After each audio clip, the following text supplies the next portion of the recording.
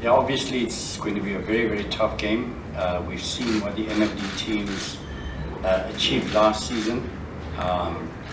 We also played them in the NFD, so I think we beat them away and we drew them at home. So we understand their level. It's quite a very, very high level. They've signed quite a few experienced players.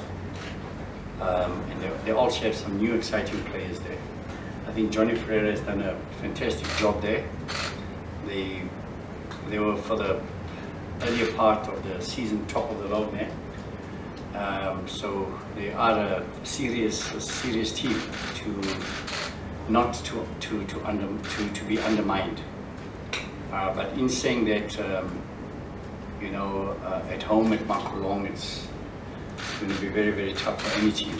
So we're really taking this match serious. We're respecting this cup. It's a big cup. It's an opportunity for us also to go as far as we can go in this cup. The more matches you play, the more you gel. We've had quite a number of players that were out with injuries, and this also gives us the opportunity to bring them back. If we can have 2, 3, or maybe 4 good cup matches and we move forward, it will afford us to gel as a team and to get the team back to where we know it can be. So this is really an opportunity for us to